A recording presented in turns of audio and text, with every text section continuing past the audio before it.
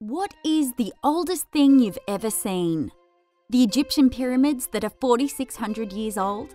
A dinosaur fossil that is 230 million years old?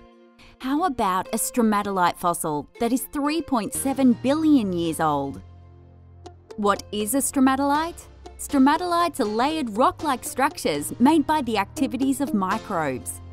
To see living examples of the world's most ancient ecosystem, look no further than Shark Bay in Western Australia.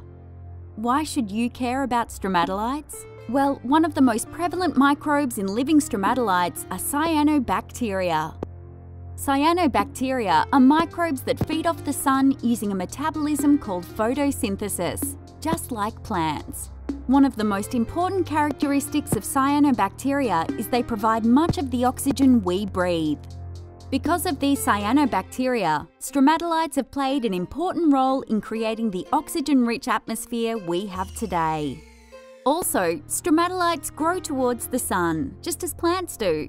When you see the insides of a stromatolite, there can be thousands of individual layers, each layer building on top of the other. So the newest, youngest layer is always on the surface, with the microbes searching for the sun.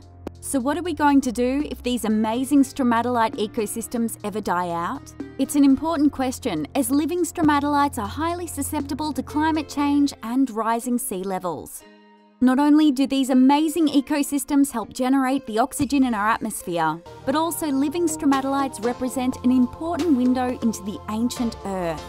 Studying stromatolites helps us understand how life has adapted and evolved to the ever-changing Earth. Knowing more about our past helps guide us to understand and respond to present and future environmental issues. So if you're ever in Western Australia, be sure to stop by and gaze at these magnificent ecosystems.